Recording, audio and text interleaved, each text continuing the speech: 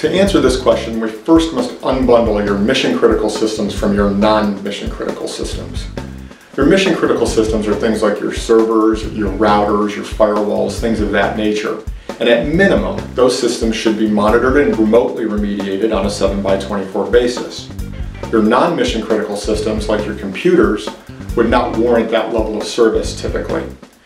Now, everybody wishes they had 7x24 service availability to a service desk, but that does come with a cost. So your individual business case should warrant a 7x24 service desk in order to warrant the cost.